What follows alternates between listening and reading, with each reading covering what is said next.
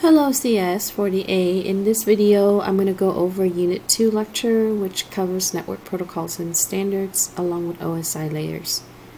So in this week you are to look at Unit 2 or Week 2 materials. Here you will find the notes, which I will go over in this video, along with the assignment, which covers network protocol standards and OSI model. So it would be best that you would follow along with the notes along with completing the assignment when you're watching this video.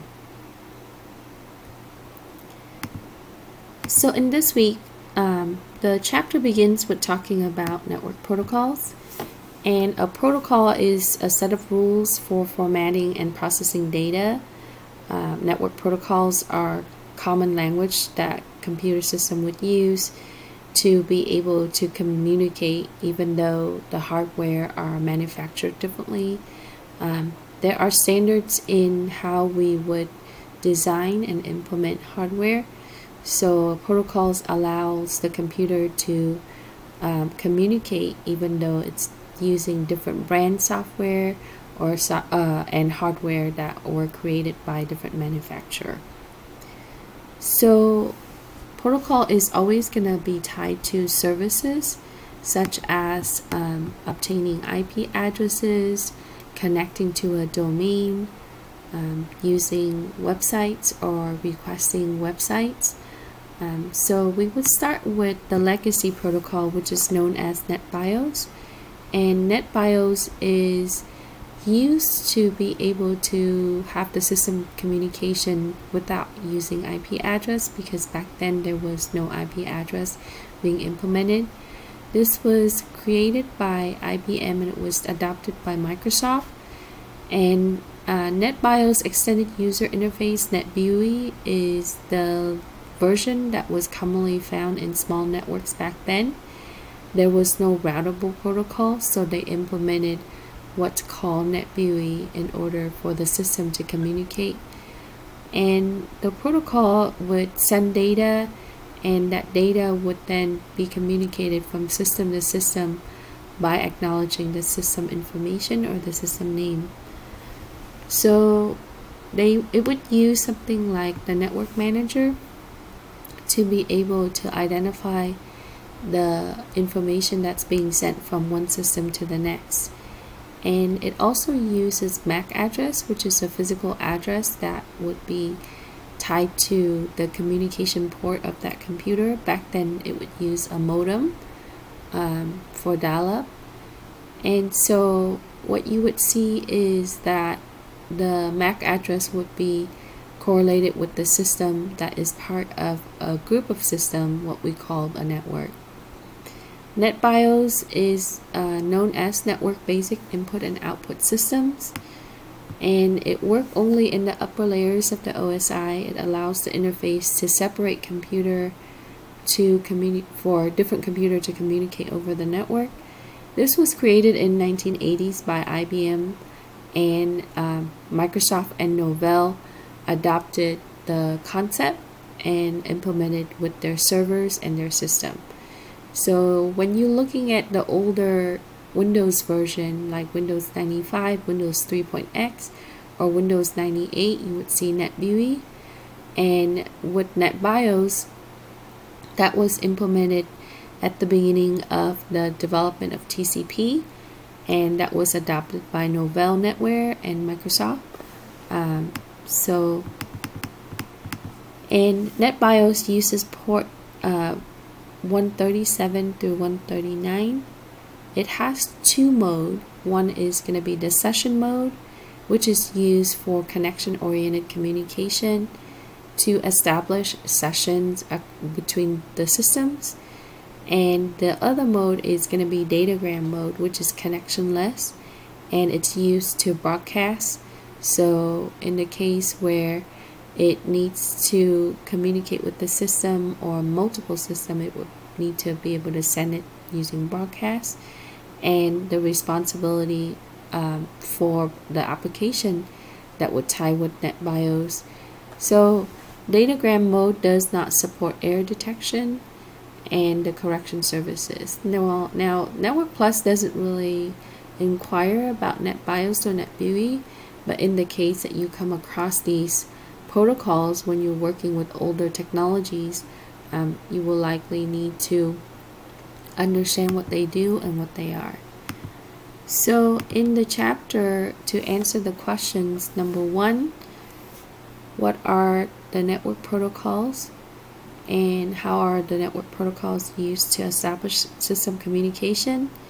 For question number 1 in your assignment, we can simply say that network protocols are a set of rules for formatting and processing data, and the use of protocols enable the system to communicate with each other regardless of different software and hardware. For question number 2, what are the benefits of using NetBEUI and in the older networks?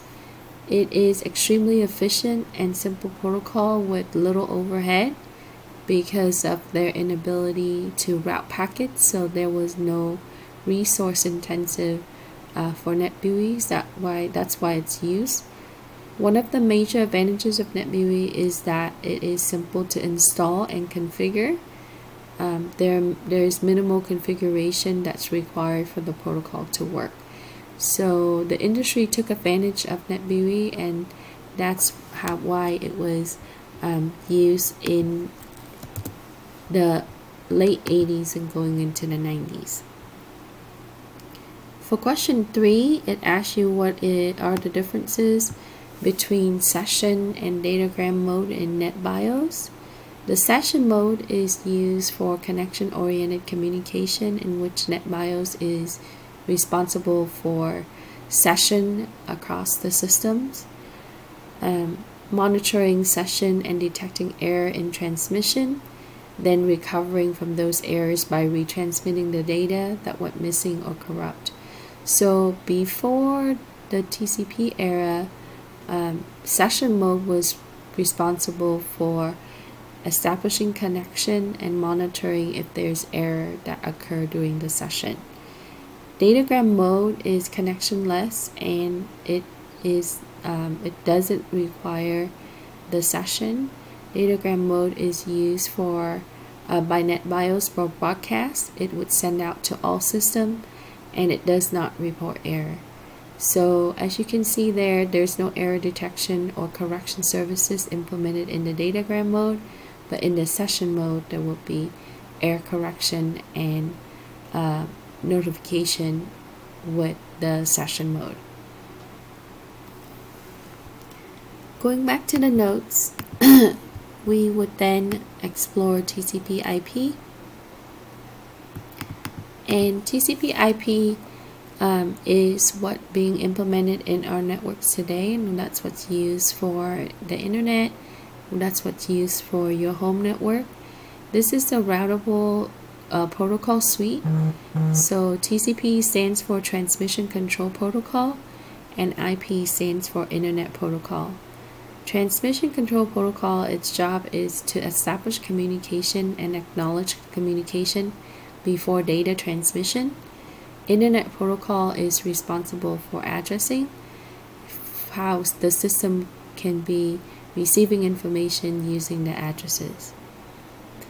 TCP/IP was originally designed in 1970s for DARPA, which is a research project with the military, and it is mainly used for the purpose of managing the network and communication in our network.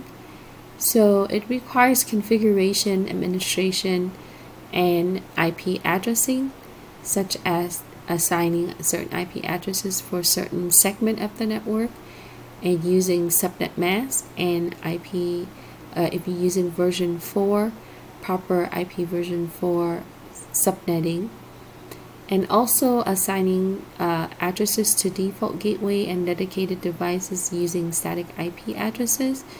And default gateways are often routers, but it could also be a system. TCP/IP also, TCP mainly is going to give you reliability. And so as far as security goes, the communication design goal in it is to really establish communication using TCP and then addresses using IP. Therefore, there's not a lot of essential security that was implemented, but then you would see other type of protocol that can work with TCP/IP to elevate the security level for our system. So in the next question for your assignment, question 4, asks you the internet is built on which protocol suite? Describe its capability. So the internet is built on transmission control protocol and internet protocol. TCP/IP is robust and commonly is associated with Unix, Linux, Windows, and Mac OS systems or Mac systems. The design of TCP/IP included the capability to reroute packets. So we can reroute the packets if it's not able to reach through a certain route. And we can also monitor the packets using certain software like Wireshark, Network Performance Monitor, and so on.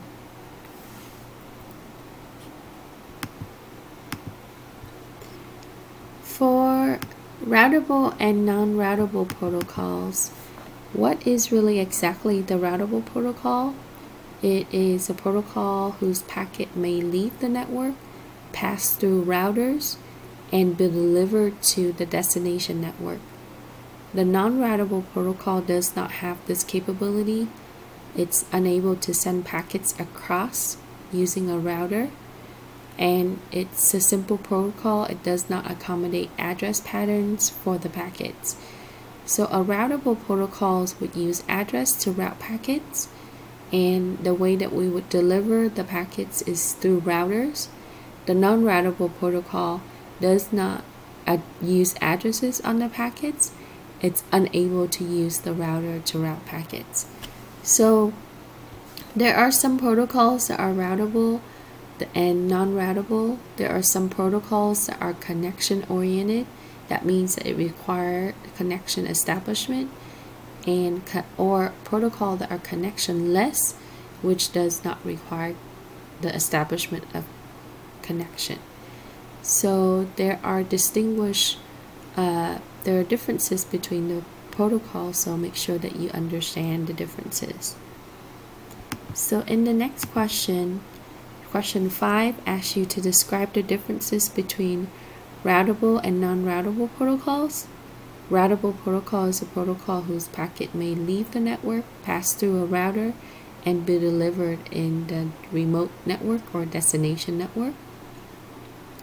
A non-routable protocol does not have the capability to send packets across the router, this is because the protocol is simple and it does not accommodate addressing.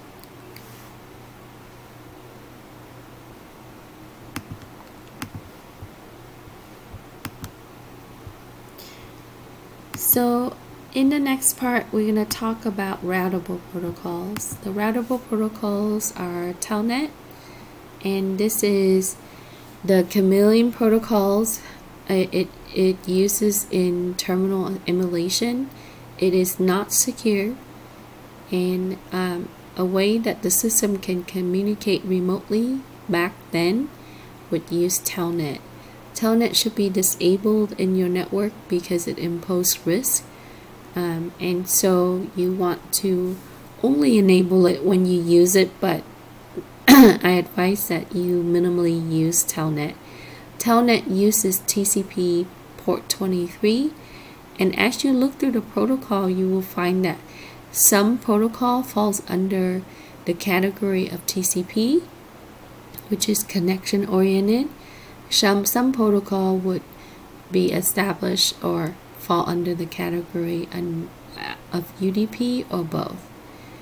So Telnet would be achieved by pulling the Telnet server communication, making the client machine appear as though terminal is directly connecting, so you can connect directly through the terminal from one system to another. And that's how we're able to remotely connect to specific appliance, system, hosts, and so on. The next protocol is going to be on file transfer protocol. This is using port number 20 and 21, and it is under the category of TCP. This protocol allows you to transfer file across the IP network. You can upload, download file, you can share files this way. Sometime you would have an FTP server. Its job is to be able to distribute file. And so to operate the protocol, you would use application such as a browser or a software application to be able to download. Some FTP server would require authentication and some doesn't. So accessing the host through FTP is the first step. The user must then be subjected to authentication login, and they must provide username and password to be able to access the files. Now, the problem with FTP is that all the data is sent in clear text, just like Telnet, so it is not secure. Later on, we implemented what's called Secure File Transfer Protocol, which uses port 22. It is used to transfer file using encrypted connection. It uses SSH, which is secure shell, and secure shell uses encrypted session. So before we can initialize the session, you're given a key, and that key is valid for the session. SSH also uses port 22, therefore SFTP uses the same port. So here you would see the explanation for SFTP. And another protocol that you would see is going to be the Trivial File Transfer Protocol. This falls underneath the FTP suite, and TFTP is stripped down version of FTP in that TFTP has no directory browsing ability, and it can do nothing but send and receive files. So this is an important area, this area that makes TFTP different than FTP. So in that sense, the data will be in smaller blocks and there is no requirement for authentication. So it's much less compared to FTP, and it would also impose some security risks. So in the next question, it asks you to go through the ports, and we can start with question 6A. Transferring files between two computers on the network in a non-encrypted session, that will be file transfer protocol, and that is a TCP port 20 and 21.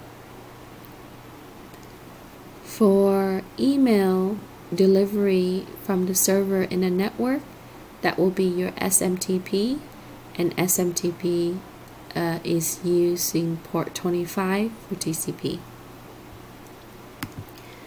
So as you go down further in the notes, you would see Simple Mail Transfer Protocol, and this is a way that we can utilize the service for mail delivery. It's able to spool, queue, and deliver mail using SMTP. So when you implement mail server like a mail exchange server, you would see that SMTP would be used. So the mail is stored in the server or on the disk, and the software from the server is going to be able to queue messages for the appropriate inbox, outbox, and draft. It also detects and delivers mail to the appropriate destination. So when you're accessing your user account, the mail can then be associated with that user account using Active Directory and also your Simple Mail Transfer Protocol. Another protocol that relates to mail is going to be your Post Office Protocol, and currently we're using version 3 or POP3. And POP3 is associated with TCP port 110. This gives storage to facilitate the incoming mail on webmail, so you often see POP3 being used for webmail purposes along with IMAP. And IMAP is the Internet Message Access Protocol, and currently we're at version 4. It uses port 143 TCP. So Internet Message Access Protocol allows you to download your mail and be able to access the mail and preview the mail. So whenever you get the mail header notifying you certain mail has been delivered, that is because of IMAP.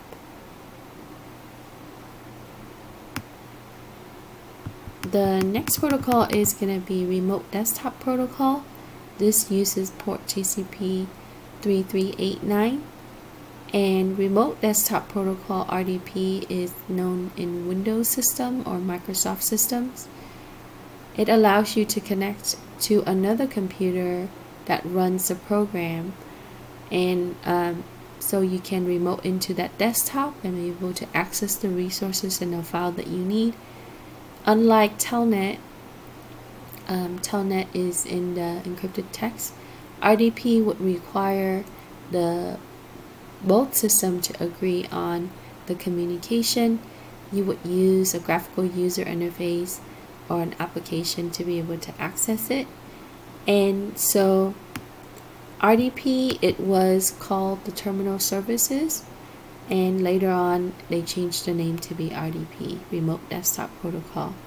It is a good tool to remote into the client system, especially when the client systems are Microsoft Windows.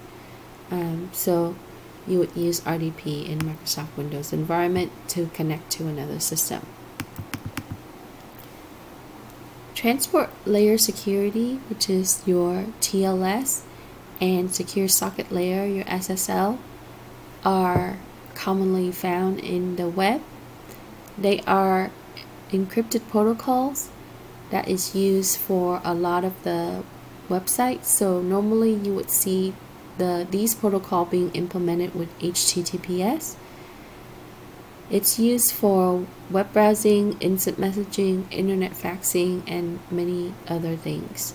They both use X509 certificate and asymmetric encryption to authenticate. So when you're logging in to pay your bill on an HTTPS website, or when you're using HTTPS website, likely that you are using TLS, or the older technology would be secure socket layer. Secure socket layer is vulnerable, so most of the website will be implementing TLS instead. Secure socket layer has the Heartbleed issue a while back, and they have updated the technology, but the documentation also suggests that there is existing vulnerability. So therefore you would see most website that is HTTPS supported would be using TLS. SIP is used for voice or calls over the network, and SIP stands for Session Initiation Protocol. It is popular in the construct and deconstruct of multimedia communication session. So when you're making a video call, like using Zoom, or when you're calling using Google Voice, video conferencing, or when you're streaming multimedia, distribution, instant messages, chatting, things like that, you are actually using SIP. And so SIP is often found in a lot of video conferencing like Teams, or even for your Zoom, and other technology like Skype and so on. So going back to the assignment, we can continue answering some of the questions related to our protocol for number 6. For C, client system that connects to the webmail servers to access mail, that will be your post office protocol version 3. It is using TCP port 110. For question D, client system downloading and searching email using headers, that will be IMAP, Internet Message Access Protocol, which is port 143 under TCP. Question E, Windows system connecting to another computer to run programs.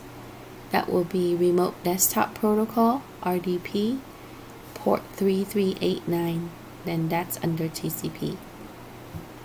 Question 6F, Secure Online Data Transfer on the Web. That will be Transport Layer Security, TLS, and Secure Socket Layer. That will be port 995 and 465 under TCP.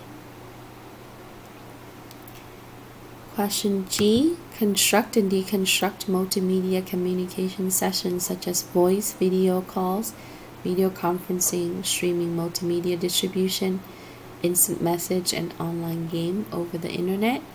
That will be SIP, Session Initiation Protocol, TCP or UDP port number 5060, and TCP port number 5061. So it uses two types of port, 5060 or 5061. Another protocol that we're going to go over is the Simple Network Management Protocol, which pull devices to gather network information for reporting. SNMP is using port UDP 161. So let's switch back to our notes. In the note, it also included RTP, also uses for VoIP, Real-Time Transport Protocol, in which the packets are formatted with the standard to deliver audio and video over the internet. And this is another protocol that you would find in video conferencing like Zoom. MGCP, Multimedia, uses port TCP 2427 or 2727. This is known as the Media Gateway Control Protocol. This is the protocol that handles signal and session management for multimedia conferences. Protocol defines the means to communicate between the media gateway and convert the data formatted for the circuit switch in the network. So when you're dealing with media servers, media streaming or multimedia, or like call centers, things like that, you would often see this type of protocol and the prior protocols.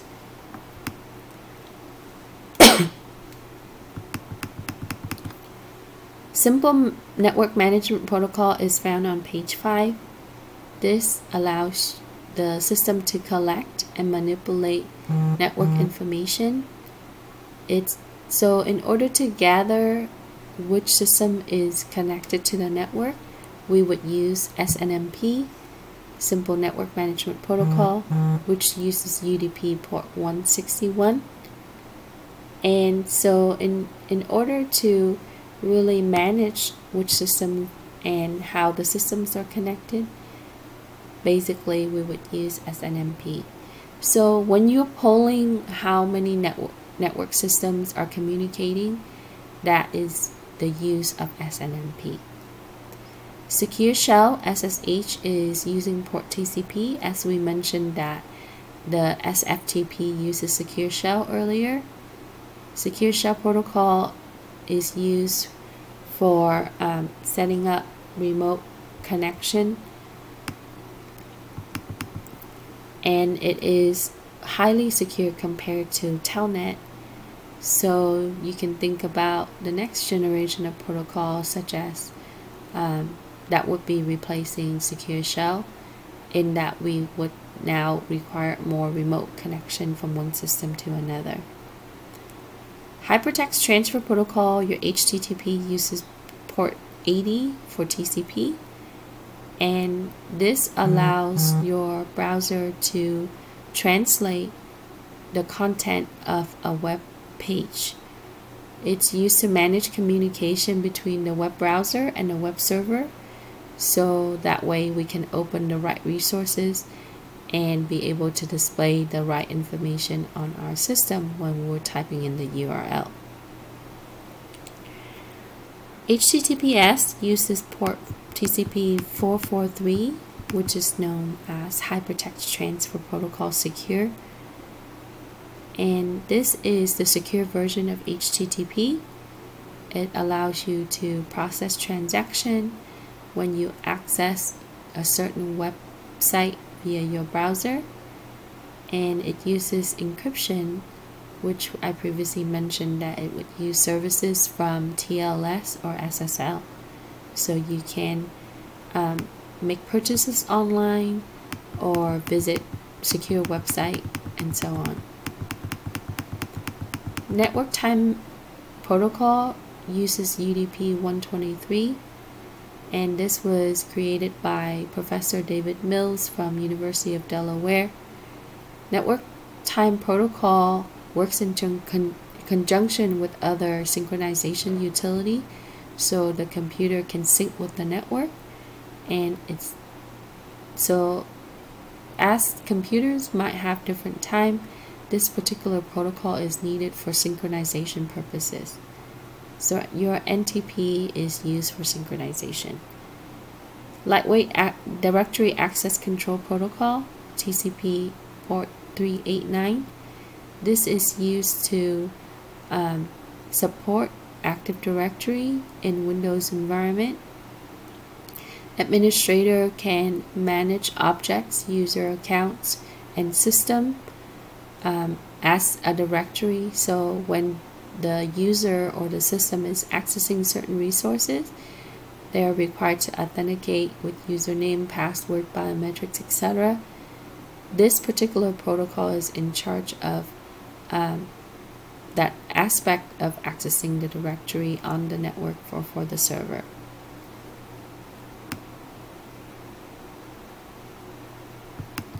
Internet Group Management Protocol. Internet Group Management Protocol is IGMP, and it's